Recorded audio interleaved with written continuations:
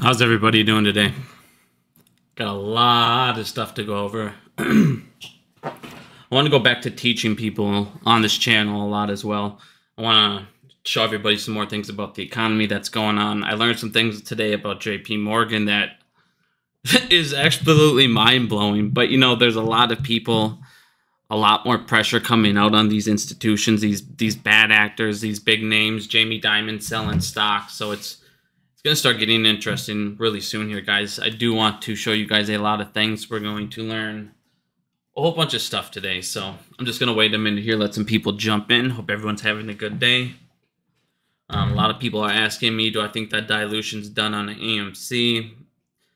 There's a couple things we can talk about with that real quick before we get into everything else. I'll go over AMC for the first couple of minutes here. But I'll let some people jump in. Hope everyone's having a good day. I'll give it a minute here. Give me 1 second. Let me get all set up.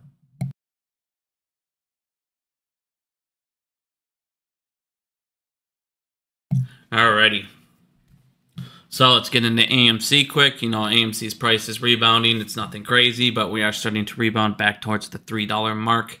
Now, it was funny because right away, you know, the narratives forever has been AMC's going to die by the little brigade there, the little troll brigade. AMC's going bankrupt. They're going bankrupt. Now they see that AMC, basically, they're never going to go bankrupt. It's not going to happen. Next year, like I said, I feel like every single quarter next year, we should be profitable. They continuously add new movies that I've shown you over the last couple weeks. AMC only gets better from here. I do expect a debt restructure announcement in the next couple weeks here. And from there, you have May, which in May, again, I believe we could have 800, 900, $1 billion box office domestically easily. May is going to be when movies start to come back and rebound. This is why I said the price will come back. Again, I believe we'll have a restructure announcement here very, very, very shortly. We're at 240 million right now. We'll end this quarter here about 400, 410. That's what I figured we'd end around. I thought Civil War would do better than it did. But, you know, that's all right. We're still having a good quarter. So I still believe this quarter will end at about 2.2 or Q2. We're going to end at about, we're going to end at about 2.2 at the box office. And I believe AMC will be able to get profitable. We're not going to be super profitable, but we will be profitable this next quarter. And going forward from there, I believe we will be.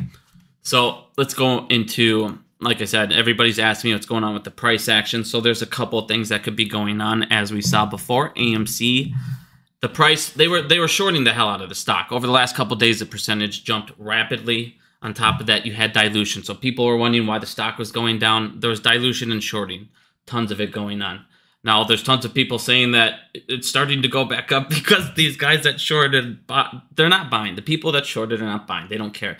They say this every time that they're using these shares to cover. No, they're not. AMC, I believe at this point, they had that price percentage. So dilution has stopped currently. Do I believe AMC at this point finished their completion? They're done. They raised their 250 million? Yes, they possibly could have. Or they could also have had it rebound. You know, it could come back here in a week, go back over $3, and suddenly they could dilute again to finish it off. So I'm not going to sit there and say, you know, I believe dilution is 100% done. I believe it is done for now. I believe they'll let the stock rebound. So again, we could drop a little bit. But I believe that we've raised more than enough capital now to go over to those banks and sit down at that table like he was talking about. And now he can pay down some of that 2026 debt, refinance it, and get it pushed out. Hopefully get a better rate. Again, if he does a little convertible notes, some type of thing like that, give him more incentive, he'll get a better rate. And again, it aligns the lenders and the shareholders and the company to all want the stock price to rise. Now, so again, I believe the AMC stock price will recover now. I don't believe you're going to see that 250 now. Back to the narrative, people used to say, oh, now it's going to go bankrupt, and now it's switched to AMC is going to get delisted. No, it's not. AMC's price will recover. So again, just wait till this next May here and wait the next couple weeks. If you hear debt restructure, that will again boost the price. When May comes and we have $1 billion at the box office, again, that will recover the price. So everybody, right now for AMC, everything's going fine. Everybody needs to calm down. Again, I know they push it down, but at this point, you've pretty much seen an all-time low with the AMC. I don't think you'll ever see those numbers again. Now, let's get into what I actually want to teach everybody. I want to show everybody some things because, you know, I went back to keep learning. I want to keep learning, and I want to keep showing you guys because as long as I learn, I want you guys to learn. So let's read about what's happening right now, and I want everybody to get a very good grasp on everything going on. So the rich get richer thanks to the feds. So we're going to talk about what happened real quick since the pandemic, and everybody will have a pretty good grasp on the economy, everything going on, and you can go out and make plays based on the knowledge that you're going to learn here as well. So the rich get richer thanks to the Fed. The rich are getting richer. So as we went over 2 weeks ago, I showed you guys that report that the top 20% have now more money than all of us. From all the middle class, all the lower class combined, they now have more than all of us. This was mainly due to the pandemic. So if we go ahead and keep reading, last week the Fed released a new study. The top 1% in America hit an all-time high of $45 trillion. Now listen to this.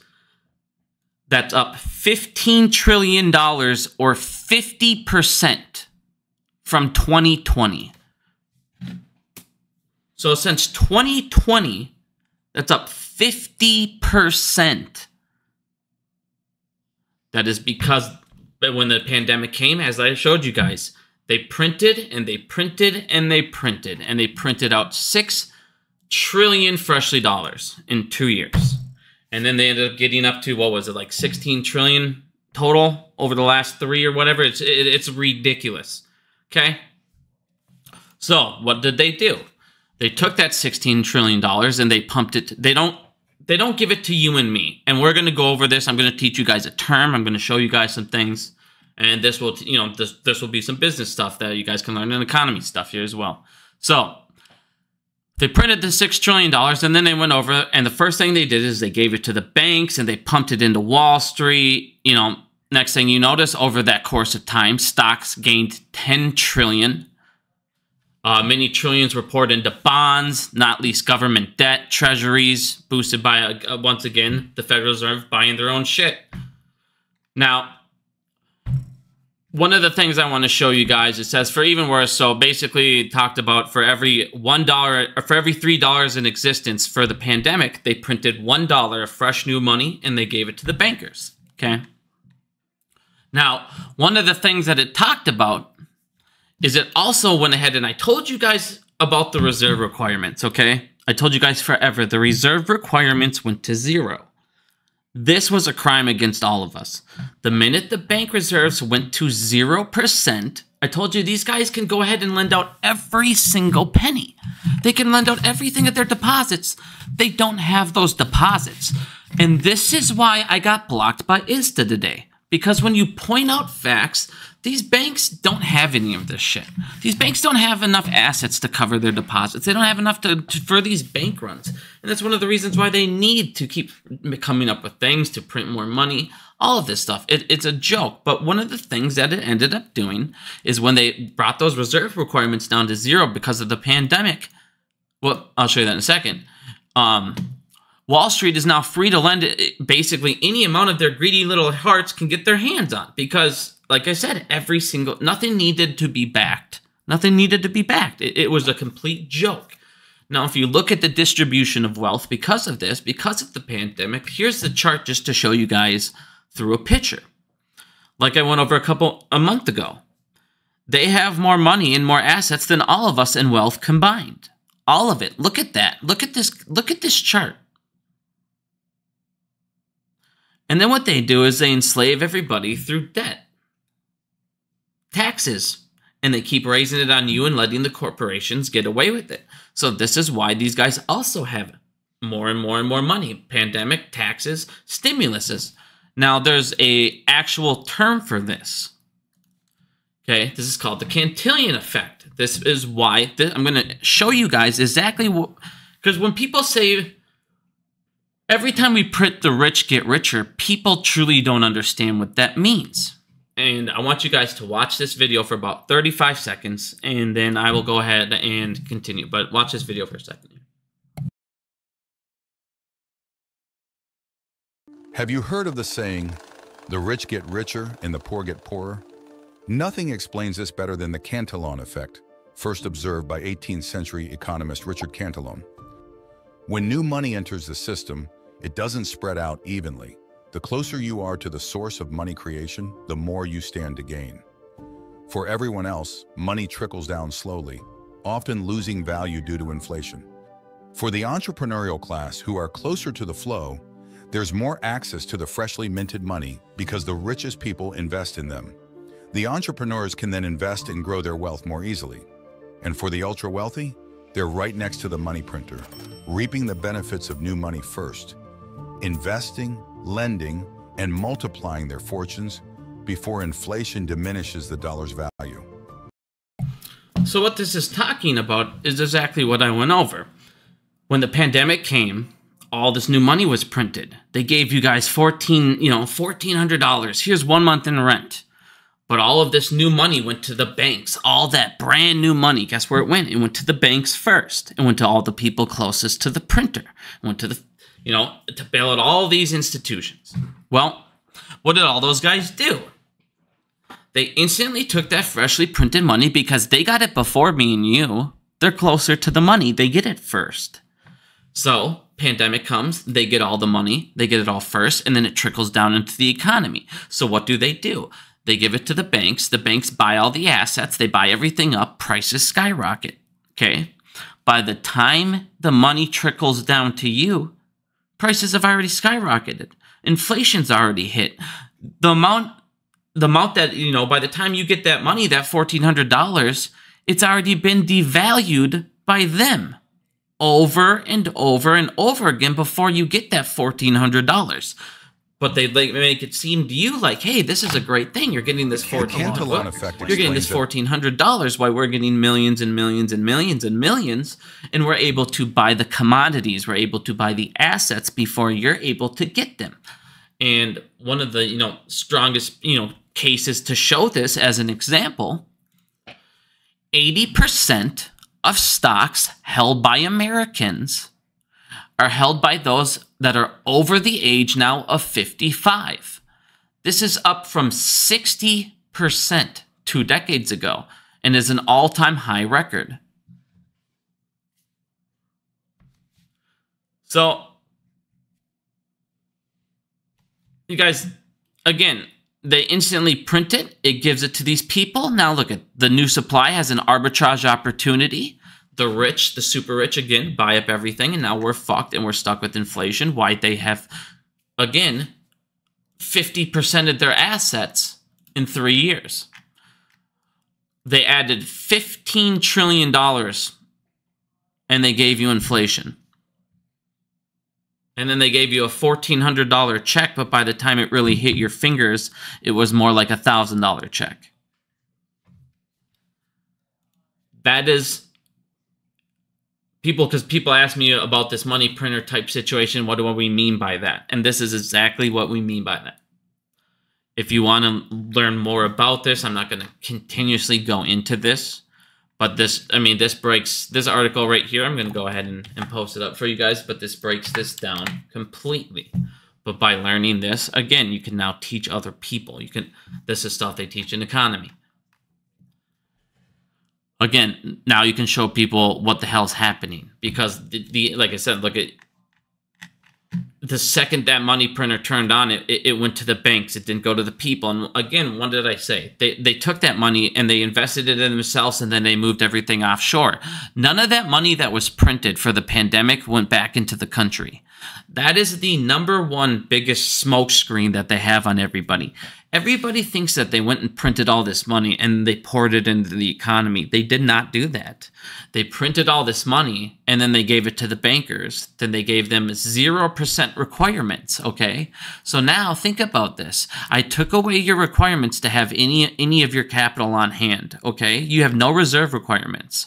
So you have 0 reserve requirements, and then I pump you full of money. So now you can spend every single penny that you were just given. You don't have any requirements anymore, okay? So your vault can basically be down to 0. You don't have to have any of it. So now they went and spent every single penny. Again, pumping it before you could touch it. Again, what they do and how they smoke screen you because they make you think, well, we printed 6 trillion and we probably put $1 trillion or 2. No, you didn't. You didn't put $1 trillion or 2 back into the economy. They didn't. They went out and did some PVP loans that were abused, and it wasn't $1 trillion worth of PVP loans. It wasn't enough to where they were saving the housing market. No, they were just scooping everything up while you were losing all your money. They printed themselves out trillions and bought everything. And then gave you inflation. And then people go, where's inflation coming from? And this is why I tell you guys, inflation's not going, the Feds aren't cutting rates. Not this year. They're not cutting rates next year. Unless there's drastic changes. And they're not. The stealing, everything is going the same exact way, which is causing inflation all the way down because they're still freshly printing money. They're giving it to the banks, who are in return doing what? Why do they give it to the banks? Oh, the reverse repos. Everybody did not understand about the reverse repos. They didn't get what was going on. How did it get to $2 trillion? It got to $2 trillion because the bankers were printing off a ton of money. It went to all of the bankers. The bankers then in return saw all of these giant rates and took that cash and parked it at the Feds. The Feds now in return take all of that parked money by the trillions that they just printed off themselves. So they printed it off them. They gave it to the banks. The banks then parked it back at the Feds in the overnight reverse repo to gain even more leverage and rates by the rates on what they're parking there. The Feds then in return take that and park that in overnight index funds. And that's how the Feds make money as well. So people that don't understand the reverse repo, and when the Feds were saying it's working as intended, it worked as intended because it was able to print money, give to the banks that had no reserve requirements, that could put every penny that they just got printed to them back to the Fed. So the Feds were basically printing for themselves. The banks were collecting hard cash. The Feds were collecting on overnight index funds. And $6 trillion got pumped into existence, and you got stuck with inflation. This is still happening to this day. You're seeing it now in the reverse repo. But the Feds, everybody sits there and says to me, they can print forever. They can print. No, they can't. What they're printing, while you're seeing it down to the $300 billion mark, that's the Feds also giving them this. That's them having little excess liquidity on hand. And it's money market funds now gaining money. So I don't think it'll ever go down to zero, but I think it's going to sit there and go around 280, 285, 185. But again, that is what is happening through the reverse repos as well, through this effect. It is how they make money off instantly printed, and it's how the banks make money. It's how the Feds make money off the printed money before they give it to you guys, and now it's undervalued. I hope that all makes sense to everybody. I hope you understand the reverse repos as well. Now, one of the things I want people to look at here is if you look at the underwriting reported data from the DTCC this month. This is on new issuance and debt. This is on obligations and bonds, all that. So if you look at the beginning of this year, if you look right now, you got municipal bonds, equity.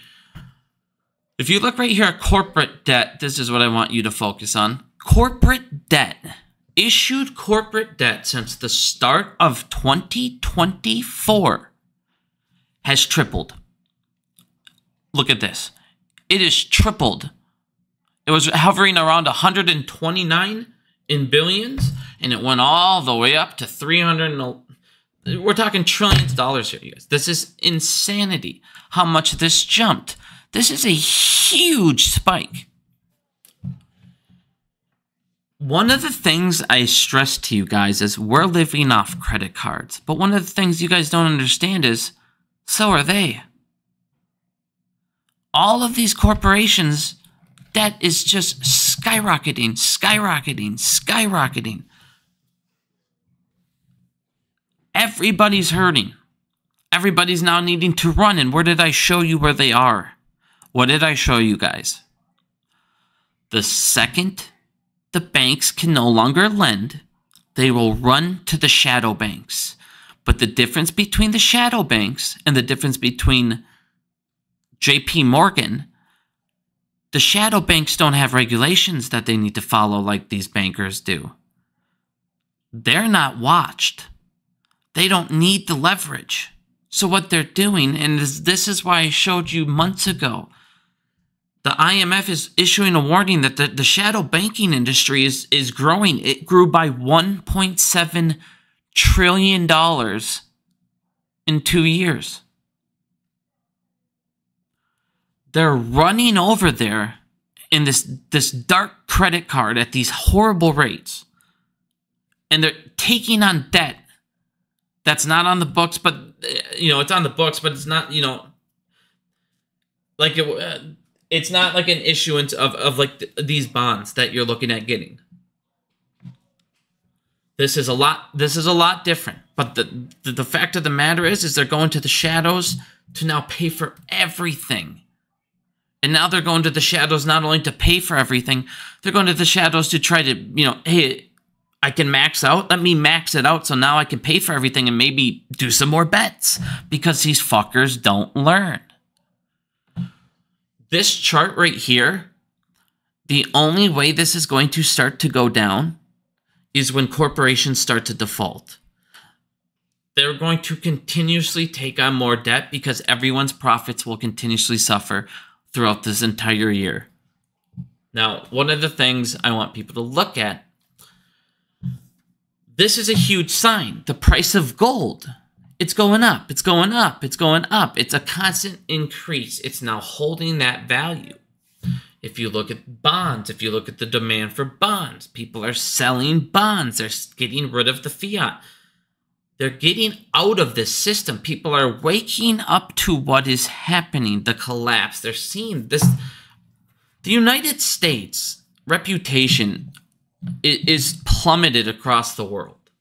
I know the dollar still got the strength and all of that, but the treasury notes worldwide, treasury demand is plummeting. I showed you guys last week. It went under a 9% drop.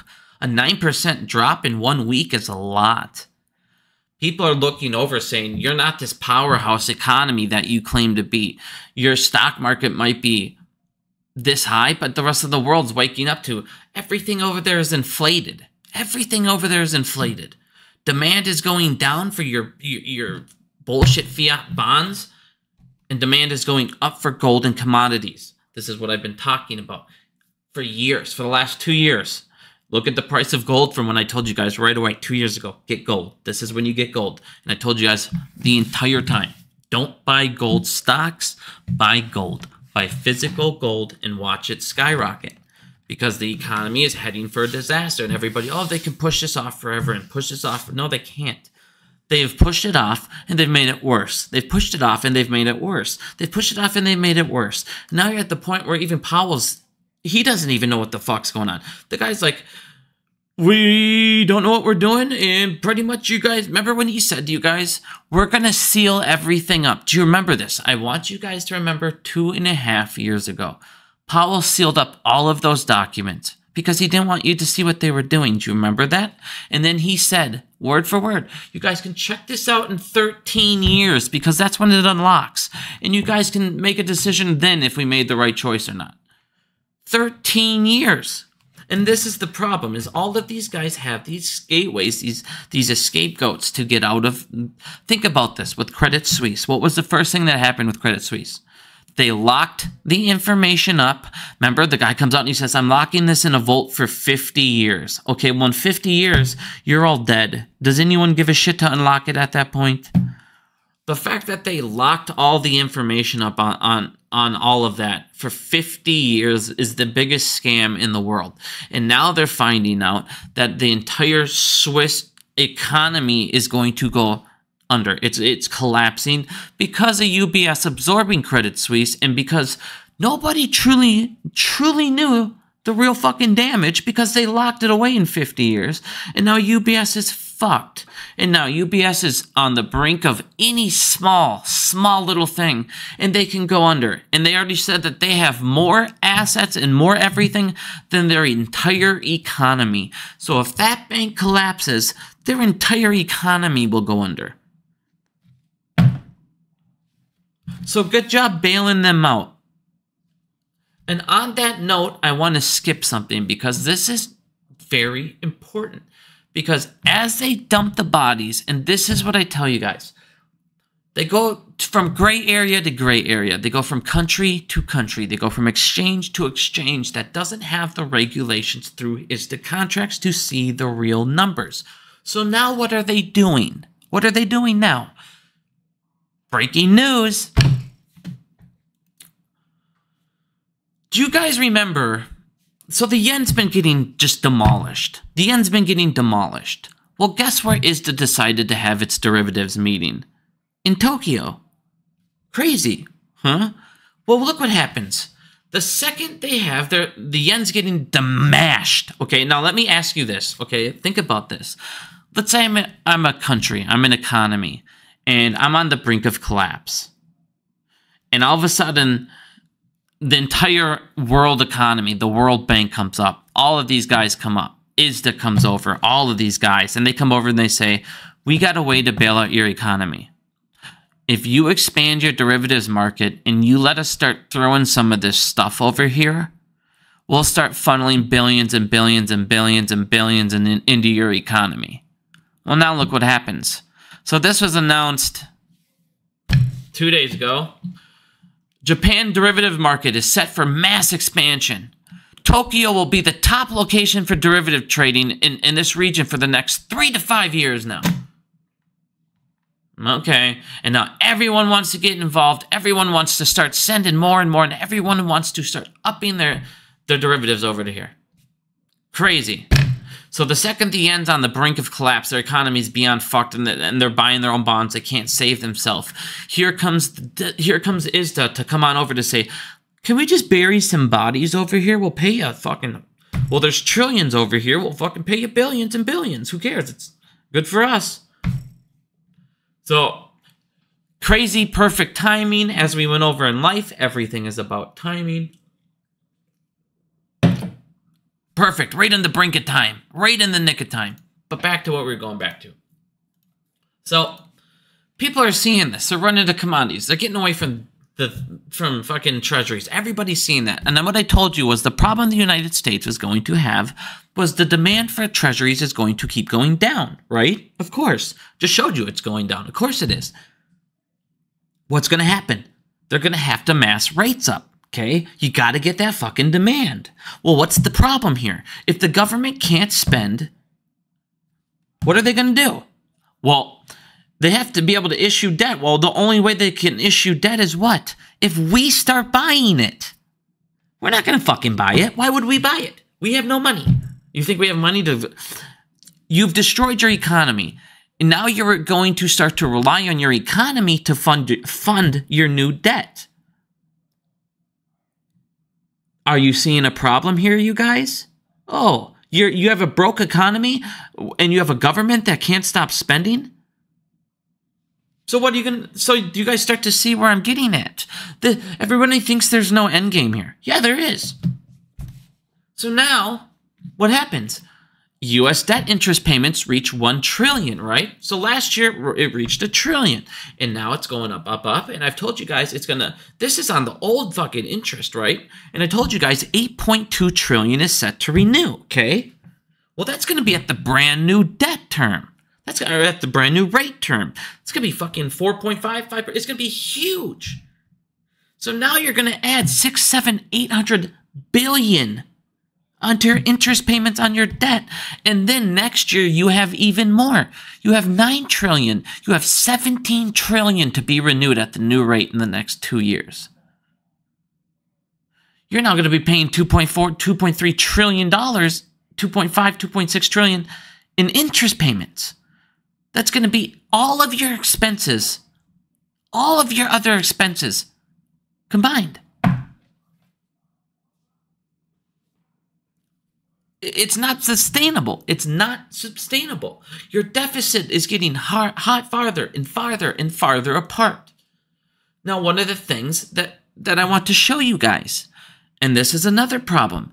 People sit there, and I'm going to show you exactly, this is how easy Democrats, Republicans, politicians can get you. This is how easy they can get to the other side. So I'm a Democrat right now, and I'm not, and if you've watched my stream, I don't care about any politician. I don't give a fuck about any side. They're all corrupt. Every fucking one of them. If you're a politician, I absolutely fucking hate you. I despise every fucking thing about you. I don't like any of them. I don't vote. I haven't voted. I haven't voted since I was 18. I've never voted in my life. I never will. There's no fucking point in my ass. Okay, what criminal of theirs do I want in? I don't give a fuck. I don't care. I really don't. But this is how easy it is for them to sway people. This is how easy it is. Okay, so if I'm if you're a rich person, what do you normally vote? You vote Republican, because Republicans get all the fucking, they give rich people tax breaks. They give the corporations tax breaks. That's what they do. Okay, well, if you're a Democrat, how do you reach those people? Well, they're doing it is through the student relief program. Okay, so what you do is you make the student relief program. We're paying off these people's college. Now, me and you, your average Joe, you're thinking to yourself, I qualify, they're helping me out, they're helping us out, they're helping out the middle class, the working class, they're here for us, right? Okay, now ask yourself, how many of your friends do you know that got their student loans forgiven? Okay, now how many of them do you know that didn't get them forgiven? Okay, now look at his new one. Okay, so if you look at this, and you come down here and you look at this new relief program that Biden wants to do, okay? He wants to cost us another $84 billion, okay? And if you look down at this new thing and you break it down, people that are getting most of this relief, look at their average house, their average yearly income, $312,000. So this is people in business classes, Wall Street, the people that are the people committing the crimes against you, doctors, so that's fine, you know, but people that are already pretty fucking wealthy, that don't really need it as much, but we're all going to pay for it. So it's like having the lower middle class now pay for the people. The majority of it goes to them. Now, this I follow a lot of business accounts. This guy posted this a couple days ago, and then of course today, or yesterday, sorry, I keep forgetting it's 17th now. So yesterday, of course, you know, the New York Post posts the same fucking thing.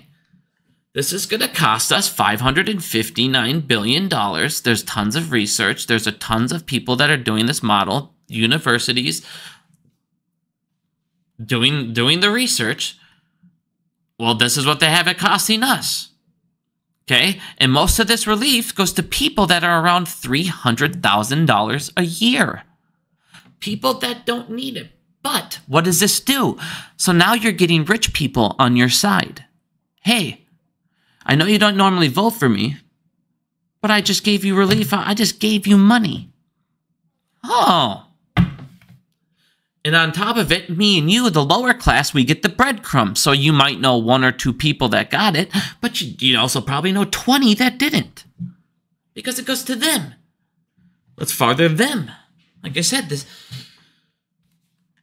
You wonder, but then you want these people that you're now making pay for this.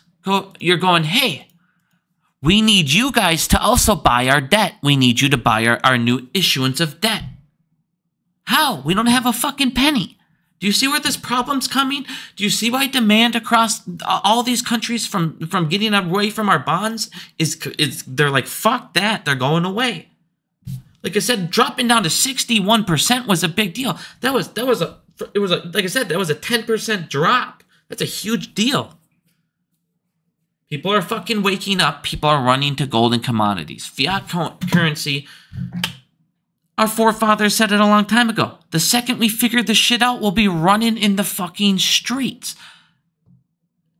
Here is banking currency. If you did not watch the beginning of this video, read this. Watch this video. I highly recommend, if you did not watch the first 15, 20 minutes of this video, watch it. If you don't have AMC, skip the first 5 minutes. and watch from there. You will learn everything that is happening. This is why inflation can never go down. This is why I tell you they cannot cut rates. It is literally taught in economic classes. If this is happening, this is counter. For every action, there's a reaction. There's something that happens. They will never be able to get this under control at this rate. You need a stimulus of some kind to hit your middle class and your lower class again. You cannot have this picture. Where'd it go? Where'd it go? You cannot have this picture. You can't. You cannot have the top 20% of your economy have more than the entire bottom 80%. The top 80 or top 20% of our economy has more than the rest of the 80%. You now officially have your grasshoppers and your ants. And like they said in The Bug's Life, the day that the ants figure out they outnumber us 1 million to 1, there goes our way of life. You have your grasshoppers and you have us. And that is it. That is what the United States has now become. It is ran by criminals. I'm going to show you some things, and to me, this is mind-fucking-blowing. Are you kidding me type shit? You're like, what? Let's just skip to one thing I want to show you quick, because this, to me, is unbelievable. But it shows you why Jamie Dimon has, again, I continuously show you how he throws his pull around, how he throws his weight around. He owns the United States. He owns politicians. He does whatever the fuck this dude wants. Where is it? Here, watch this. This to me is unbelievable. Wait, no, this to me is mind-blowing. I did not know that the custodial for the Fed's mortgage-backed securities, which is total $2.4 trillion in assets, was JP Morgan. So the same people that had fucking rocks in bags of nickel and copper in their vaults are the custodials. Now watch how fucked up this gets. In 2008, we saw the mortgage-backed security crisis happen. One of the, if not the number one contributor in that, was JP fucking Morgan Chase. So after they did that, JP Morgan Chase got one of the biggest bailouts. As we all know about all this stuff, okay? They did a $29 trillion bailout program to Wall Street. Okay? So after all this happened, okay, the very Wall Street mega bank that had corrupted a significant part of the mortgage-backed security market, JP Morgan Chase, right after they crushed and did all that, the very first thing the feds did, they made them the custodials for their mortgage-backed securities. What? After this, a couple months after, on September 31st, 2008, after JP Morgan crushed and had all that shit going on, the New York Fed signed a contract with JP Morgan Chase to be the sole custodian of its securities that it bought under the mortgage-backed securities program that they just fucking bailed them out with.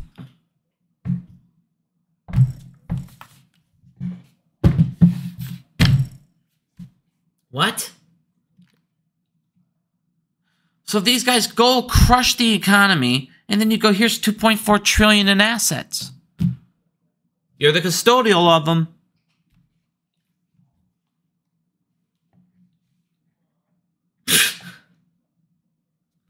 This is fucking crime, dude. This is why they have so much power. This is why they do anything. JP Morgan needs to be disbanded, period. That's it. There's no more. If we're ever going to march on something, this is it. They have funded Jeffrey Epstein's island. They have done so many felony crimes. It's 275 felony crimes, and they've done them in every single thing you guys can think of. Now, I want you guys, I'm going to keep reading this because it gets, you're just like, what? So, they asked him, so this whole article's about, hey, with JP Morgan Chase, just before they asked him, I just showed you guys 2 months ago, JP Morgan Chase just got charged with 5 felony crimes, but no one got arrested. Okay, so they just got charged with 5 felony fucking crimes. And then they come, so these guys come up to them and they go, are they still going to be are you guys still going to be, you know, their custodial? Do they still have that? Is everything okay? You know, can you guys transfer everything? Would everything be there? Is everything good to go? And for the last 2 times that they've called them, so for over the last 8 years, they've called them every 4 years and asked the question because that's when the contract will be renewed. This year, they won't answer the question. They've always answered the question, but this year they won't answer the question. They won't answer if they're still it or not. So if you look on the vendor contract, JP Morgan technically is still they're custodial. But everybody's going, you guys just got deemed with fucking 5 felony crimes. You're now under investigation still for 2 more. You guys had 2 felony crimes charged for you when you guys made them to custodial in 2008. In 2014, when you guys renewed the contracts, they got even more felony crimes charged for them. And one was for the Bernie Madoff fucking Ponzi scheme, which they paid $1.7 billion. So right after they went ahead and did that right after they paid that, you renewed their contract again. And since then, it's just felony crime, felony crime, felony crime, felony crime, felony crime, felony crimes, still more felony crimes, more felony crimes, felony crimes. More felony crimes, more felony crimes, more felony crimes, more felony crimes. This is more felony crimes. In the 4th quarter, so apparently, you know, it's going down, down, down, but they're receiving 2.5 trillion. Like I said, fuck these dudes, dude. So they went ahead and destroyed it. We made them the custodial. Now they're making trillion. They're making just hand and foot holding the securities that they bailed them out with the mortgage-backed security crisis in 2008 bailout. So they bailed them out, gave them all the assets, and now they're just paying them cash to fucking hold them. And who knows what's even going on. I bet half of these assets have been fucking demolished, probably rehypothecated. Who knows what. That's what's scary. You have a Federal Reserve with the custodial, so you're supposed to hold all this shit, and the person that's supposed to hold all this shit is a corrupt person. It's just like when you have the FTS fiasco. Well, what happened with the custodial? Well, the custodial never actually went and bought the stock. Well, okay.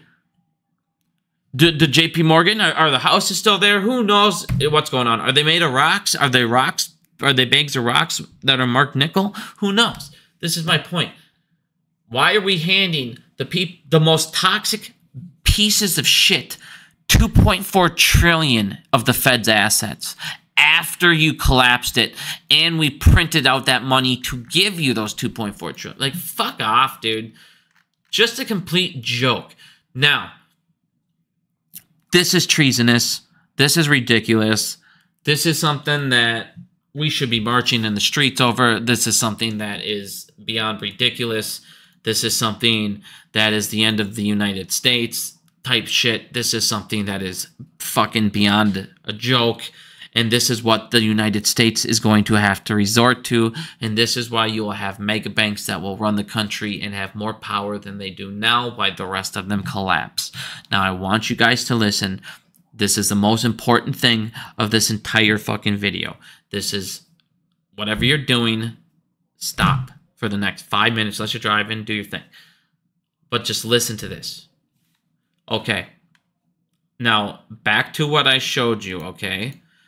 Now, you guys are seeing demand for our bonds is dropping. It's plummeting. Why people are running to gold. They're running to hard assets. What the United States needs now is their public to buy it. Well, I just showed you that they're broke. We can't buy it. So what are they going to have to resort to? This is the scariest fucking thing.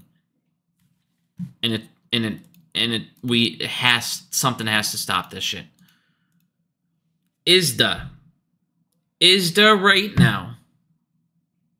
And we're going to get into ISDA here hard. ISDA is sending to the Federal Reserve, Federal Deposit, the Comptroller. What they want to do is they want to make banks that facilitate participation in banks in the U.S. Treasury markets. So what they're looking at doing is going, okay, well, we'll have to have the banks buy it then.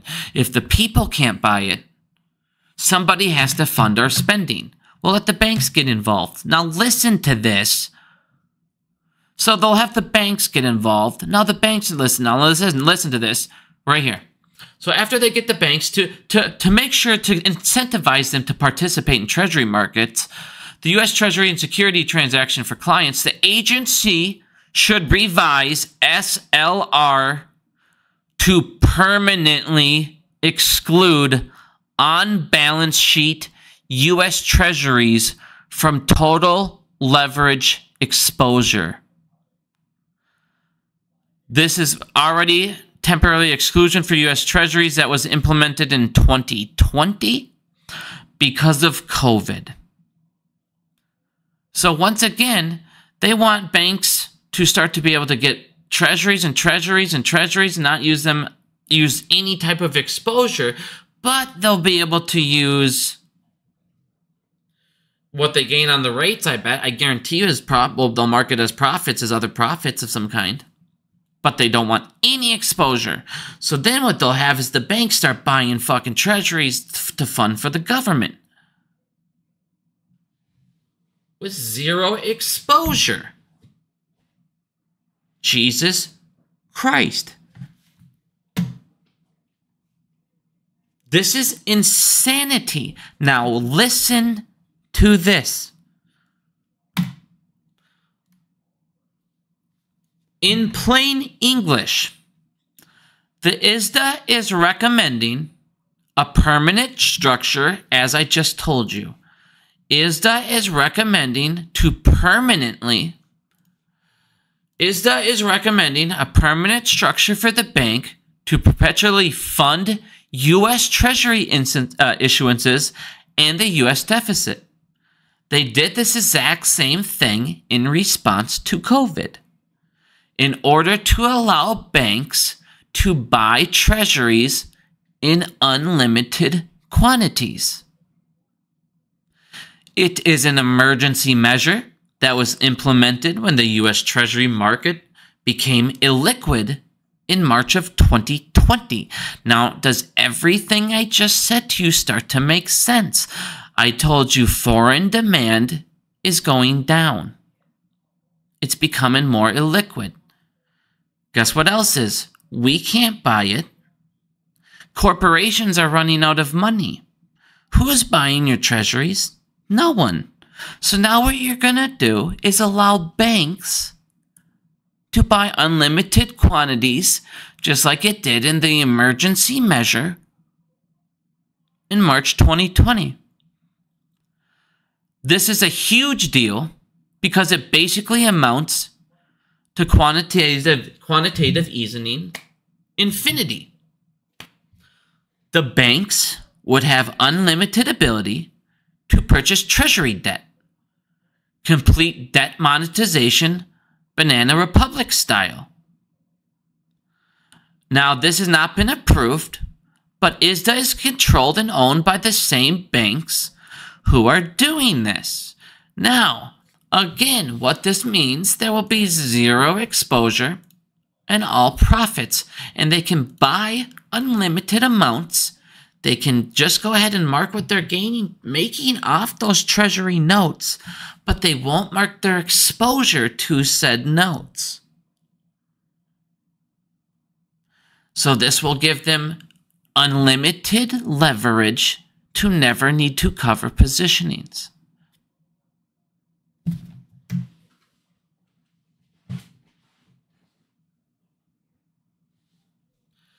This is the most fucking insane thing I have ever seen in my entire life.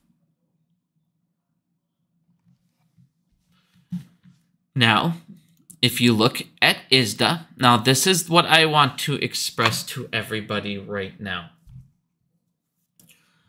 And I tweeted this too. I tweeted this, and then they banned me. I can no longer look at ISDA. They blocked me because they're fucking tool bags. All I said. So today. Alright. So today, ISDA comes out. I don't know who's on their fucking Twitter today. And he's bitching. And he's whining up a fucking storm. I'm talking whining up a fucking storm. This guy is whining and whining and whining and posting and whining some fucking more and then whining even more and going on and on about how the endgame rules are unfair. That we don't... I'm like, what banker got a hold of your Twitter account? Like, what is going on here? So he's fucking whining, and he's whining. The US-based 3 endgame rules, it will result in 80% increase to cost of clearing. This is at a time when firms are talking about already having liquidity risks. Oh, because they're all over-leveraged and pieces of shit stealing? We've switched from counterparty credit risk to liquidity risks. This is based on N3 rules, and it's not going to help. Oh, you mean, so if somebody isn't liquid, they don't have liquidity, you're not going to fucking go ahead and say, you know what, anyways, we'll go ahead and put it in there. You're not going to say, oh, well, this counterparty has assets that they're not pledging, they just have them. Oh, you mean your credit support annexes are a fucking joke?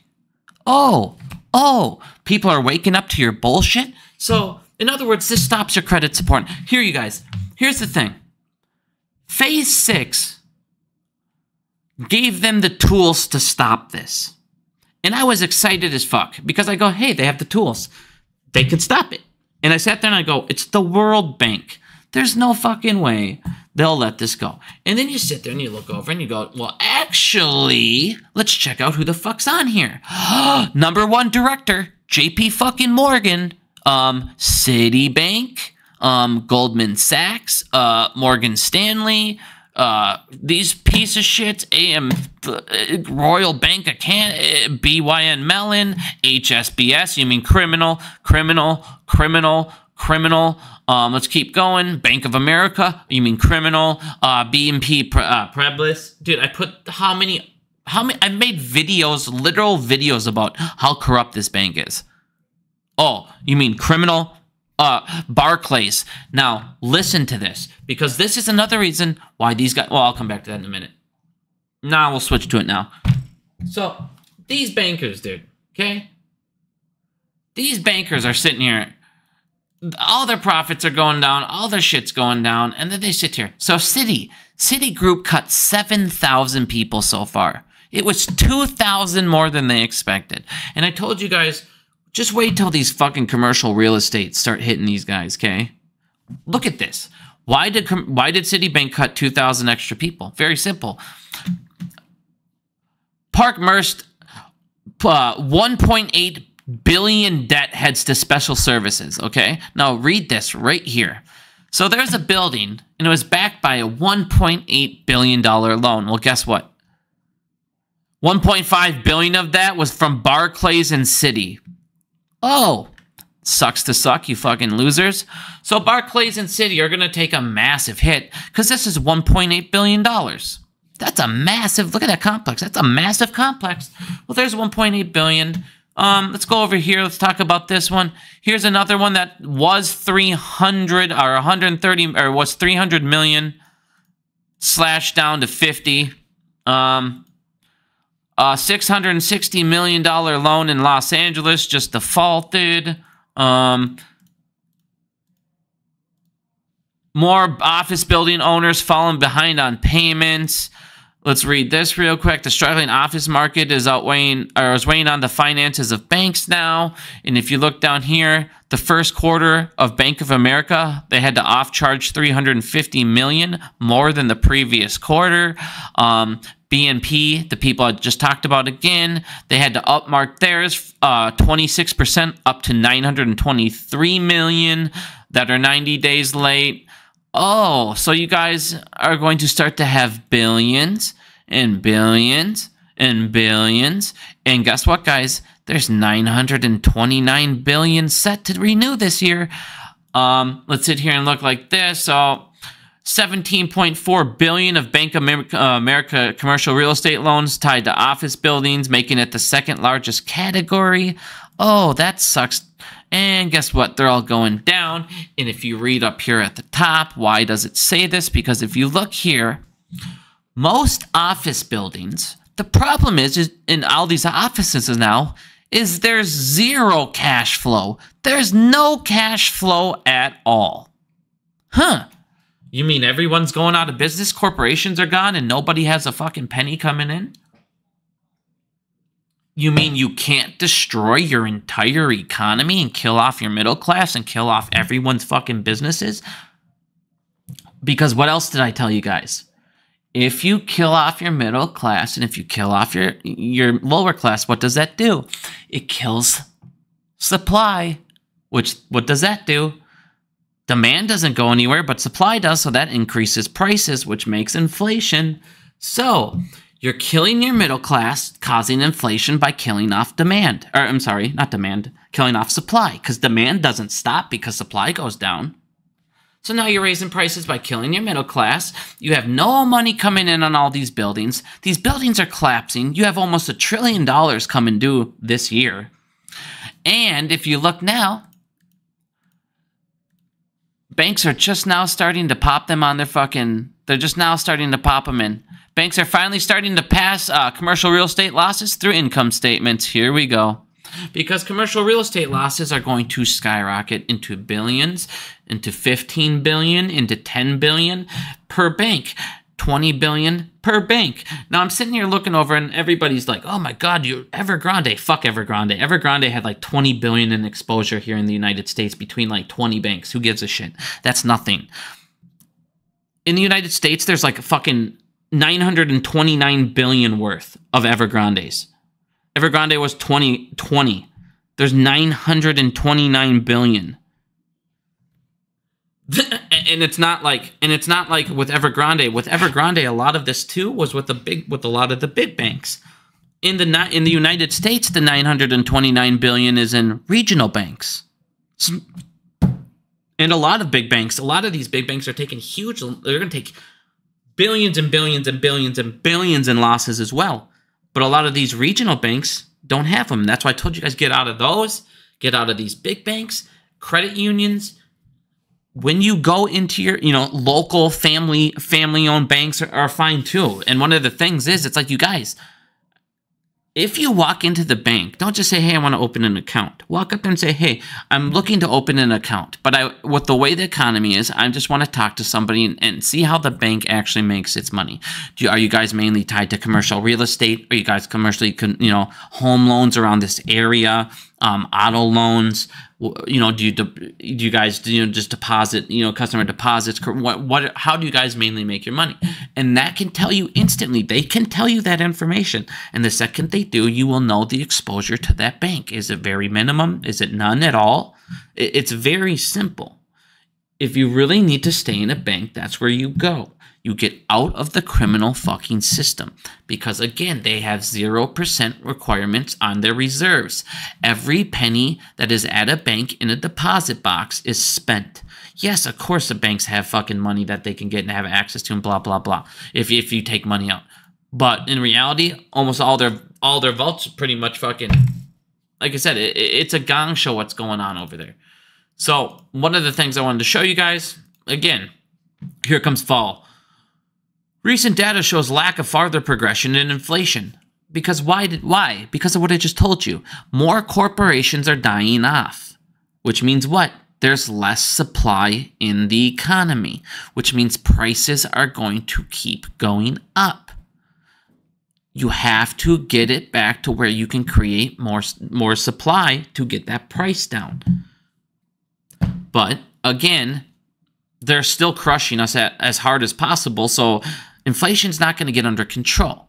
Powell says the Federal Reserve will remain a restrictive stance as long as needed, as progression has stalled. Progression against inflation has completely stalled. No, it's actually gone up, you idiot. It hasn't stalled. It's just gone. There is no progression. You're now in a regression. Inflation's been rising, and I showed you guys after the last 2 months. Inflation's going up. They're not going to do anything. They can't cut because it's going up without them cutting. If they cut, you will have hyperinflation within a year. It'll be insane. And they won't be able to get that back down because, again, you'll have already crushed your economy because all of us are already too broke now. And, again, all of these people are over-leveraged. You're not going to cut rates and give them more access to more capital to go spend and get even more over-leveraged. It just doesn't make any sense. So, again, there will not be any cuts anytime soon for anybody that's hoping on it.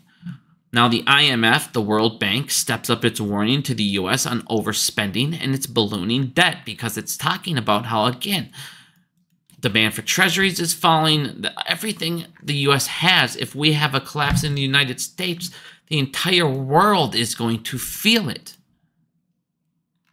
They need to get inflation under control. This is the saying, hey, if you guys don't stop, something will have to give. Something will have to give. Or your people are going to, something's going to give eventually. You have to get this under control because the world is now waking up to you enslaving us. You have enslaved your people, period. You have enslaved them through taxes, you've enslaved them through inflation, and you've picked banks over your people. You have picked banks over the entire economy every time. Every politician is a criminal. If you're red, if you're blue, you need to get out of what your parents have taught you. You need to get out of what you've learned in school. They don't care. Again, I just showed you guys that. Any single Democrat that sat there and was like, oh, dude, they're giving us relief. Look, they're giving us relief. Nope, it's actually going to the rich people. Most of the relief, once again, is going to the rich people. Again, all through the same thing that we just talked about. Sorry, his name is not, it's Cantillon. Sorry, I said his name wrong in the beginning. But once again, I want you guys to look at this. Market capitalization of the largest stocks relative to the 75th percentile is now the highest it's ever been. We haven't reached these levels since the Great Depression. In other words, everything's worth shit. Everything is worth shit, and you have a couple stocks. Basically, all the concentrations on the same hill, like I told you guys. It's on the same hill. And that hill is full of fool's gold because NVIDIA, all of these guys banking on the AI hill. All of those guys I've shown you, CoreWeave, look in NVIDIA. If you're not familiar, all you need to do is just go to Google, type in NVIDIA CoreWeave scam. Okay? And that will teach you exactly what NVIDIA is doing. They're doing it with tons of companies, like 30, 40 companies at a time. You got Microsoft. I already showed you what Microsoft was doing. You have all of these companies that are cooking fucking books. They're all cooking books. They're doing what Microsoft's doing with these capital raises and their shell company scam. So it's just a joke. It's just a complete joke, and everything's fabricated. They're all relying on these hills to do what they want them to do, but the problem is, again, unlike the mountains in Highcroft, those hills they're sitting on are not full of gold. This will all come down and crash on their fucking heads. They have it's done it throughout all of history. Look at throughout history. If you notice, every single time there's a large concentration, there's a correction. Then there's a large concentration, and then there's a correction. And then there's a large concentration, and there's a huge correction. The correction is coming, guys. History repeats because we never fix the mistakes. We just make them more and more and more and add new gray areas, a new loophole. Well, eventually, again, you can't hide that from your people. It was fine hiding it from them 10 years ago, 5 years ago, because you didn't print $6 trillion. The fact that they printed $6 trillion was the reason they cannot hide this anymore. The whole world woke up the day that happened. Like I said, if you missed the entire first 10, 15 minutes of this video, I promise you should go back and you will learn a lot. You will learn about everything.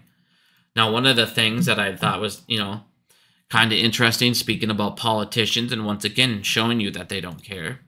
Here's Nancy Pelosi talking to, the board, the government, trying to say, if we had more bills passed, if we have more of this passed, well, here we go.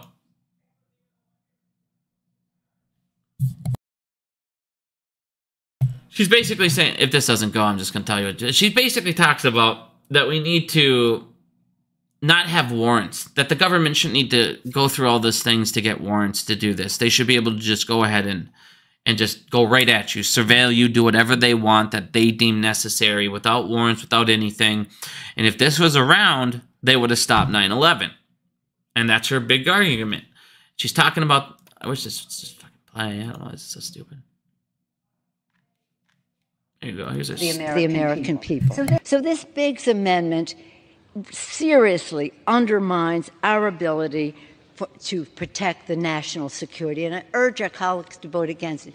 If this, I don't have the time right now, but if members want to know, I'll tell you how we could have been saved from 9/11 if we didn't have to have the additional warrants. With that, I again urge a no vote on Biggs, a yes on the bill, and yield back the balance of my time. And a lady. So again, it's just the same thing. And then meanwhile, what's she doing? Oh, crazy. Nancy went out and got all Lockheed Martin, $600K Lockheed Martin over this war. And this is why, like I said, war, what did the first thing the politicians do? They all go out and buy defense contracts. They all go out and buy defense stocks. Well, look what happened. Nancy went over, bought defense stocks, bought this, and what do you know? Instantly, Lockheed Martin wins U.S. missile defense contract worth $17 billion shortly after. Well, that wasn't insider trading. The fact that these fucking politicians have no morals and go, oh, God, I'm going to go profit off war and death. Fuck them. Like I said, these guys are just pieces of shit, dude. Again, why she wants to take away rights, take away everything. They should just be able to Patriot Act you whenever they want. Yeah, we know.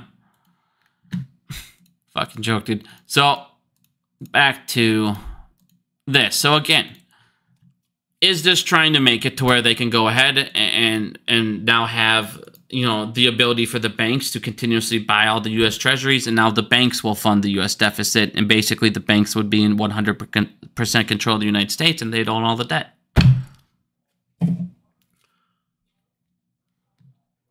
Meanwhile, every time they buy, as it went over, as it states, it would be permanently excluded from the balance sheet, and banks could buy as much as they want. They could technically purchase, like I said, unbelievable joke, because they could purchase an infinity amount.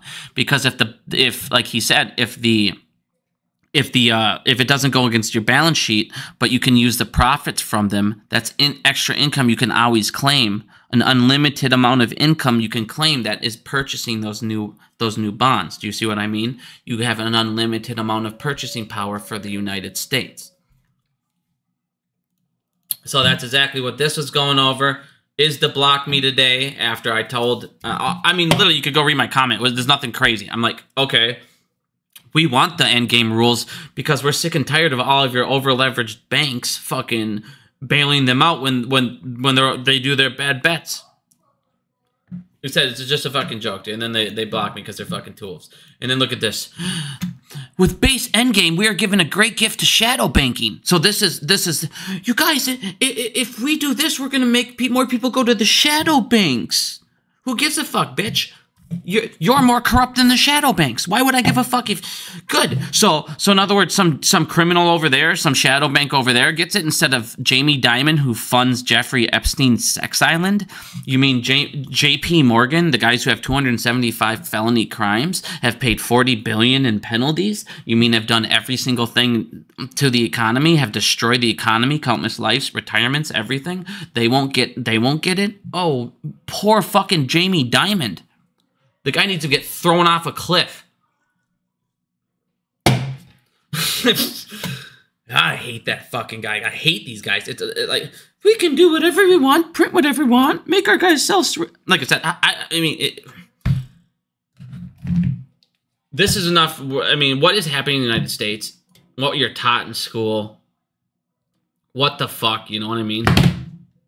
Criminals. We're literally letting the mafia run and make rules, and all of us are just like, yeah, we're going along with it. It's fucking mind-blowing. It's absolutely fucking mind-blowing. Now, a lot of people are talking, continuously criticizing, JP Morgan. They're fucking criminals. The whole world's waking up to how much crime that they constantly fucking do. Stanford, this came out yesterday. Stanford finance professor is making Jamie Dimon very nervous. Again, calling his bank dangerous. Talks about how they're fucking criminals. Talks about all the stuff that they do. But like I said, highly recommend reading this. Her book's called The Banker's New Clothes. What's wrong with banks or banking and what to do about it. She's going around right now. She has been trying to violently attempt to save the American financial system from corruption, influence, and disinformation campaigns from men like J.P. Morgan Chase, Jamie Dimon, for more than a decade. She's gaining some traction here, talking about all sorts of cesspool bullshit going on over there. Like I said, exposing more and more and more criminal stuff. I don't want to keep going hard into Jamie Dimon and how fucked up that bank is. Obviously, you guys know this is the most corrupt. This is the biggest terrorist organization in the world. I'm going to go ahead and read this or post this URL. I hope you guys read this entire article. This is a very informative article on everything that's going on over there, how they can destroy the country, all the ways that they throw their power around, how they can control politicians, how they control everything. This is everything. This is how they have ties to who. This talks about all the known charges, tons of stuff. This is a very, very interesting article. I highly recommend reading that. Now, speaking of the criminal enterprise, look what they're doing now. If any of that was an incentive to get the fuck out of there, JP Morgan Chase is now selling financial data of 80 million clients as trillion-dollar bank launches media platform. So now that everybody's running out of their banks, they're losing deposits, their revenue's going down, their profits are going down. The way that they have to come up with money now is to sell your data. Because what's one of the biggest money makers out there is data. If you can farm data, if you can sell data, you can make a ton of money. This is one of the things I wanted Adam Aaron to do. I know a lot of people didn't want him to do that, but I wanted Adam Aaron to kind of farm the data of what type of movie people would see and maybe to give them some targeted ads in maybe A-list platform, things like that. And that could be a huge, huge revenue generator for AMC because if I go on my my A-list and all of that, it's like if I saw some ad on there, who cares? It's not gonna bother me, especially if it's more like, hey, this movie and this things like that. So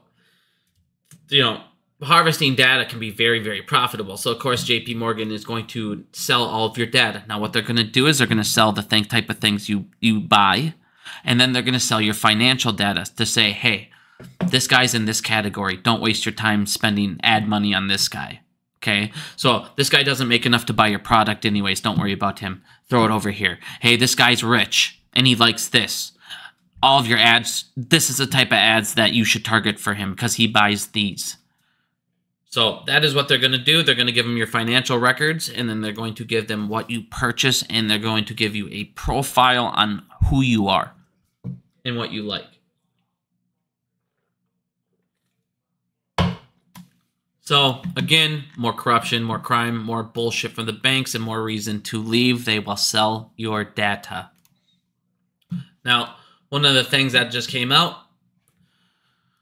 U.S. Bank put on notice for alleged debanking of conservatives. So, we find out today, U.S. Bank Bank of America. Bank of America has been 12, 13 congressmen. All of these people are going after them now because Bank of America is actually debanking customers off their religious or their political beliefs.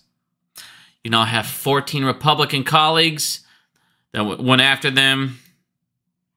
I'm sorry. So now they're talking about them. They're talking about like I said, the discrimination that they're closing down people on. Like I said, guys, this is why these banks are fucked up. Eventually, they can close you down for political beliefs. There's no reason to stay in these fucking banks, dude. All they do is criminal practices. Criminal practices. There's no bigger criminal than a banker. There's not. They've stolen trillions. Tell me a criminal that's stolen trillions. They've killed how many people because they've stolen their entire life savings and those people committed suicides? How many suicides a year from financial ruin because of these people?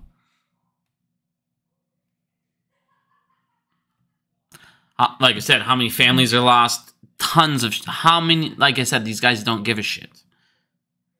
But now Bank of America is having problems because, again, now they're doing debanking for people's preferred religion or political views.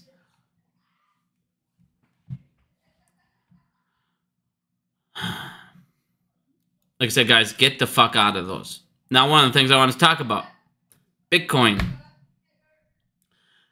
This is the problem with once they had their ETFs in and once all this stuff, people would sit there and talk about all these things. And I told you guys, once they became the custodials, once they did this and that, this is what's going to be the problem, and this is how they're going to steal from you guys. What they're going to do is they have the ETFs and all this. They're going to run prices up. They're going to run prices up, let everybody in retail come in, and they're going to sell off towards the tops, and then they're going to just sell off hard and sell off hard.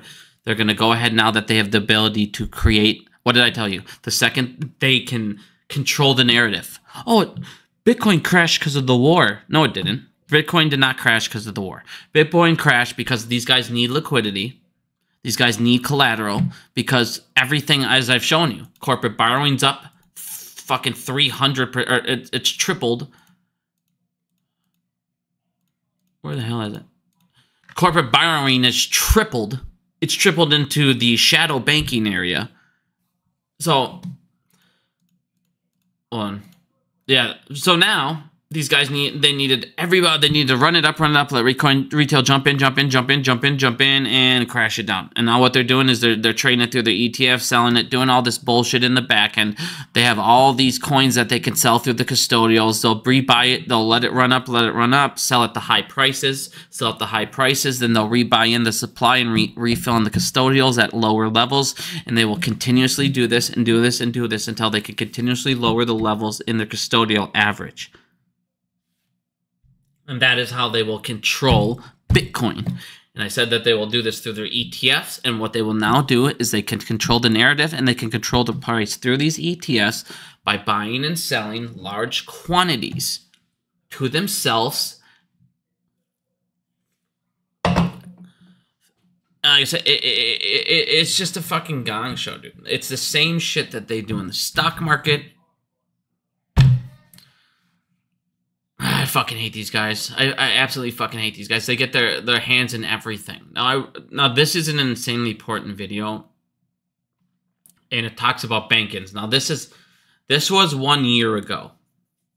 Okay, so this video is not like a brand new video. It is a year old, but I want you guys to listen. It's talking about bank bail-ins, freezing people's deposits so they can't leave banks. I told people that this would be something that if this commercial real estate crisis happens, this is what they'll do. They will freeze your assets. They will freeze your thing, and they will try and stop bank runs this way. Now, I want you guys to listen to this video real quick because that is what he talks about this whole fucking time. Should I be concerned about my bank? We need to know. I completely agree with that. I almost think you'd scare the public if you put this out. Like, why are they telling me this? Should I be concerned about my bank?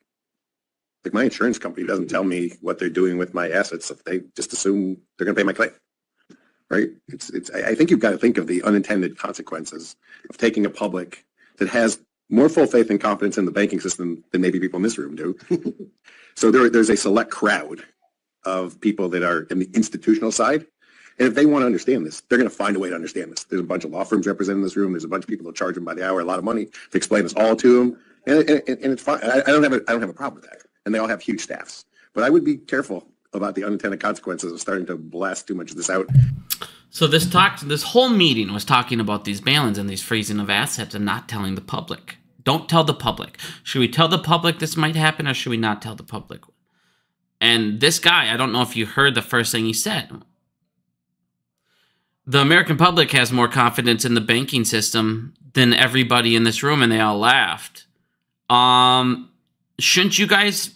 You guys are it. Shouldn't you guys have the confidence? So if you don't have confidence, you guys obviously fucking know it's a scam.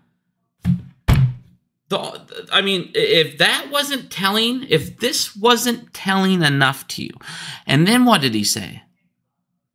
We're not going to tell them.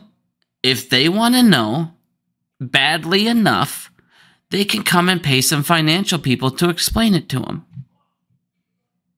Did you hear that? We're not going to tell them. If they want to know, they can come pay some fucking people to explain it to them. Fuck them.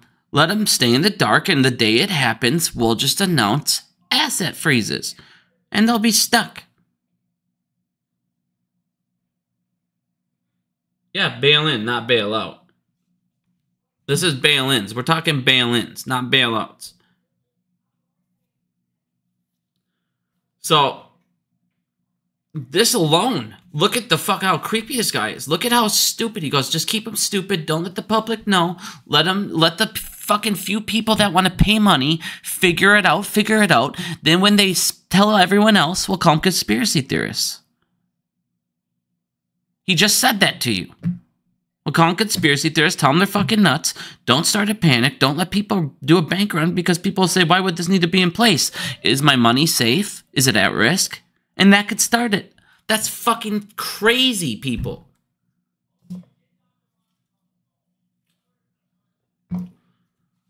This was in your FDIC fucking banking. This was in your Federal Deposit Insurance Corporation meeting for people that are wondering what this is. What am I watching? This is the FDI fucking C meeting.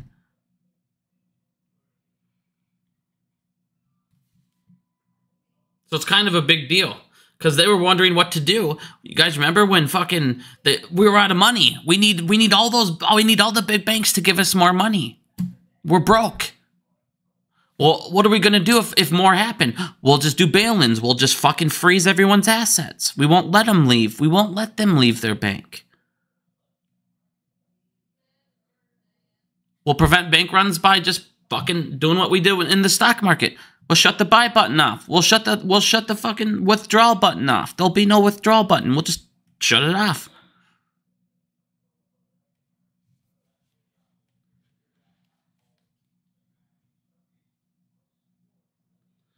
So guys, this shit's fucking insanity. These guys don't give a fuck, and they're letting the world burn in front of them and watching us run around and thinking we don't know what the fuck's happening.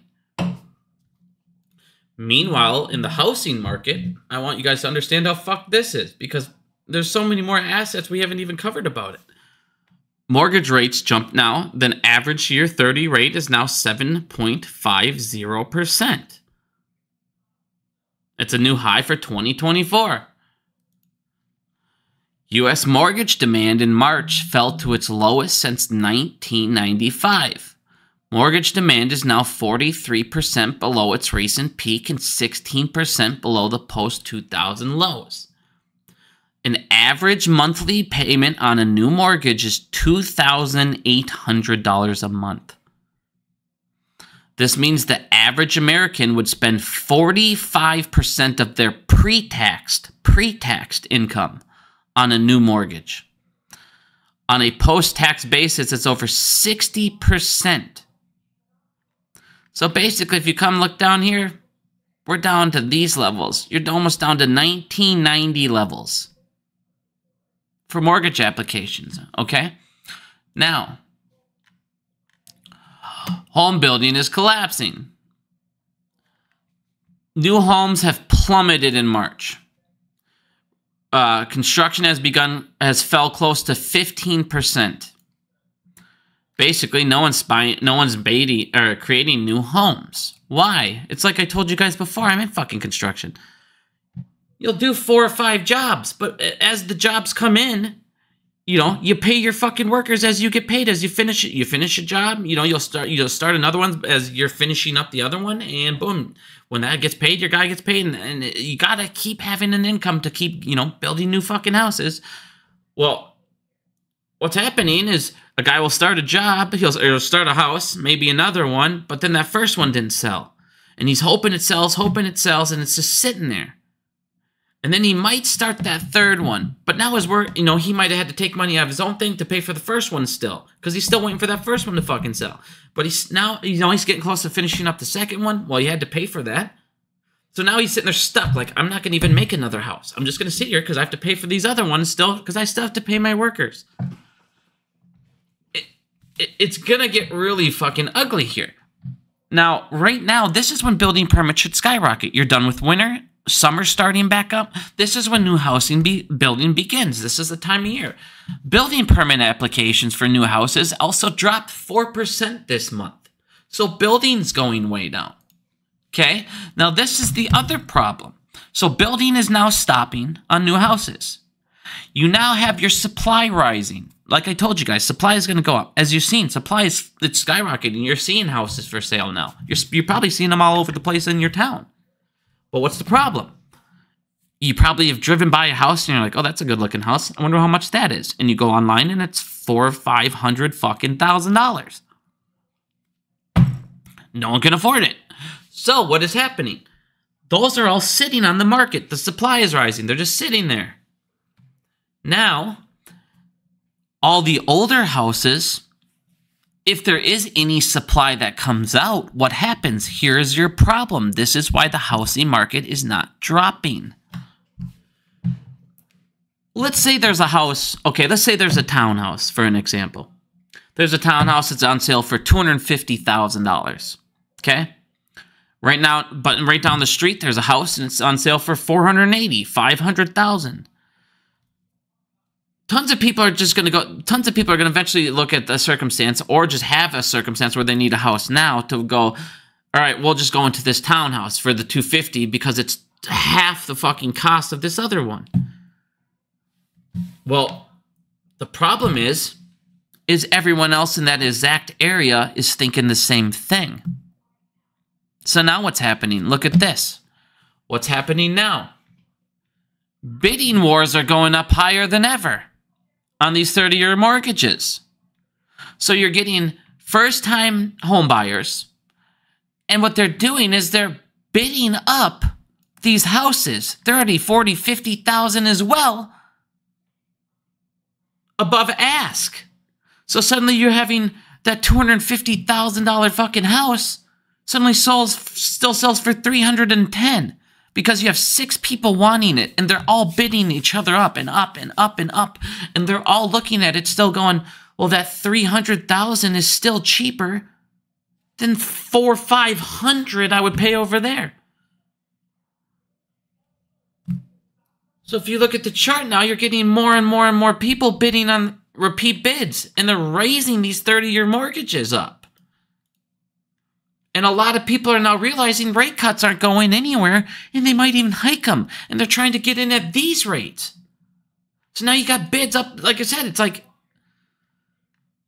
houses now what would have lowered your inventory and your average cost and everything like that. They're getting bid up. So now if somebody else wants to sell that, let's say there's another townhouse in that, usually there's a, 4 or 5 little, complexes or whatever in a row with townhouse complexes like that.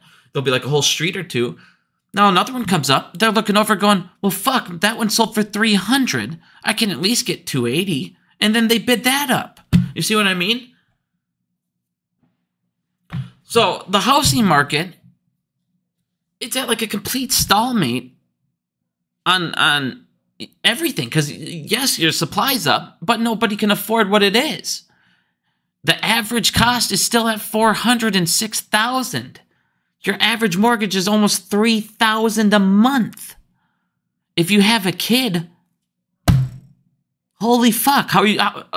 Just think of how much a kid and a house costs now. Period.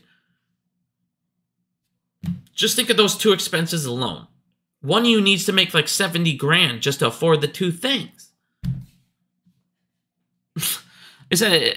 The United States is getting in a horrible position, and the whole world is seeing that. That is why demand's dropping for our debt, because people think our economy is going to crash. They know they can wait, and they can get bigger and bigger and bigger rates in a month or two. And they can see if it crashes or gets fucked up in the meantime.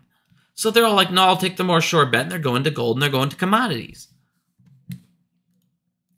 So again, buildings slowing down, housing markets crashing. You have your commercial real estate. Well, what's the problem going on now? Well, think about this and look at this, you guys. So now what you have problem-wise is you have houses going for $400,000, $500,000, and they're not going anywhere. Well, like I showed you with the commercial real estate, you now have buildings going for $1.5 million. You now can go buy a skyscraper for $1 million, or you can spend half of that on an average single-family house. Think of how insane that is. An average house is $400,000. Where is it? I just posted one, and he sold it for $1.5 million. And now what you're having in the commercial real estate problem is you're having people seeing that these buildings are going for $1.5 million now. So what they're doing is they're just walking away from their loan. They're defaulting on their loan of 80, 90, 300 million. And then they're coming up with ways to buy these new buildings at 1.5 million. But they don't care. They defaulted. They went out and bought a new building for 1.5 million and they defaulted on a 300 million loan. They saved themselves $298 million by defaulting on that old bad loan and coming in and buying up a new one at 1.5. See what I mean? So the commercial real estate sector is actually going to get more and more and more fucked by the second, which is again going to add more and more and more. And one of the things that I told you guys was going to start to happen with this. This was the first thing that I said, when we're going to start to see this bomb, this economy crash, everything go down, this is what you're going to start seeing. Lending in the U.S. will stall, and it's stalled. Now, with everything I told you in this video, this is going to be the last thing I'm going to go over here. Everything I told you in this video, I want you to listen how stupid this sounds, how stupid they make you guys try and think you are. Wealth growth stalls at the largest U.S. banks. And then when they ask about them, listen to this. The largest U.S. bank lending billions and billions less, or the largest U.S. banks lent billions and billions of dollars less in the first quarter. In a sign that corporate borrowers, this is what they blame it on. Corporate borrowers are paying down debt at interest rates hovering at historic levels. And then it comes down to say, well, all of these corporations have tons of cash on hand and they're all just paying down debt instead of opening it. Well, first of all, think about this. If I have cash on hand, those aren't the people that would have been coming to get loans from you in the first fucking place, would they? Why would they? They have cash on hand. They have tons of cash. They don't need to they have enough to pay off, and they're obviously profitable. And why would they need to come to you to go get this? They don't. The people that are coming to you, the problem is why you're giving out less loans is the people that normally come to you to get loans to open these corporations that are on the brink of this or need this. They're either failed, they don't qualify anymore for your circumstances, so now you have a whole bunch of people coming in for applications, but no one qualifies. That is why your lending stops.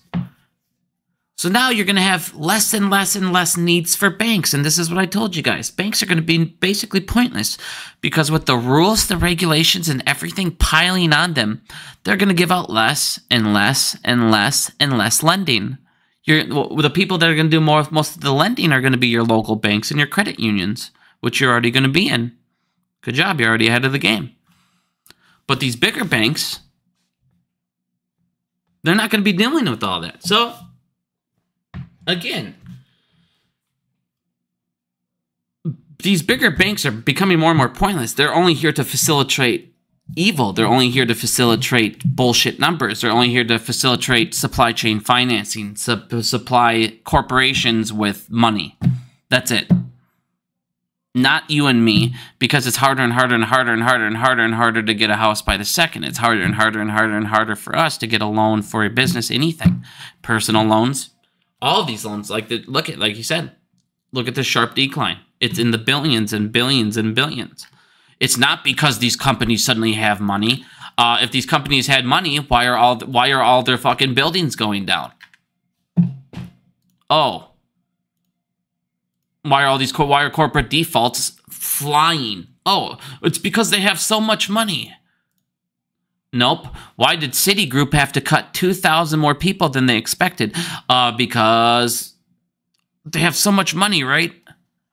Fucking idiots, dude. That's what I'm saying. These guys are like, loans stop because companies have too much cash. Oh, man. Fucking cracks me up. But again, no one qualifies. So again, these guys, people are, you don't gain any money in interest in having deposits in there. You gain 0.02%. Congratulations. You're literally losing money on inflation. You can go make 5 times that anywhere else. Good job. You're an idiot just leaving money in the bank. So you no longer can grow a retirement there. You can no longer grow a savings in banks like you used to. So at this point, lending from there is going down and down and down. Again, banks are becoming more and more pointless because the system is collapsing on itself. And these bankers are all fucking criminals. Multifamily logged its largest monthly increase in distress in over 18 months. In other words, your commercial real estate, like I said, everybody's just walking away.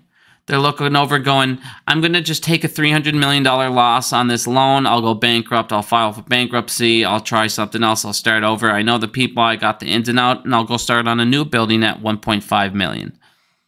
Why do I hold this fucking building over here? That's, I have to pay $300 million when I can fucking default and give them the building and then go buy a new one at 1.5. So, like I said, commercial real estate it's only starting, guys. It is only starting. And once it starts, it's going to hit these guys so fucking hard, it's not even funny. And why that's all hitting these pieces of shit, AMC will be rebounding at the box office. So again, if you're an AMC stock, let this rebound and you will be just fine. What was it? I have just one or two more things here I wanted to go over. I think I just had one more thing I wanted to go over. Oh, yeah, the last thing. Just the last thing. It's not really going over anything. It's just funny. So, breaking it down, the Federal Reserve, they were talking about the economy and why it's harder for Americans now than it was for your father and your mom and dad. And this is what it says. It's just that it's the generation in which you were born. It's not just that younger families, younger, have had less time to save. It's that younger Americans today have less wealth than their parents did at a similar age. This is largely, we think, due to the timing or luck of when they were born. So you guys are basically you're unlucky. You were just born in a bad period when criminality is running the world and our politicians are criminals and paid off to let them continuously do it. You were just unlucky. You're just unlucky. Like I said, gong show, guys. But does anybody have any questions?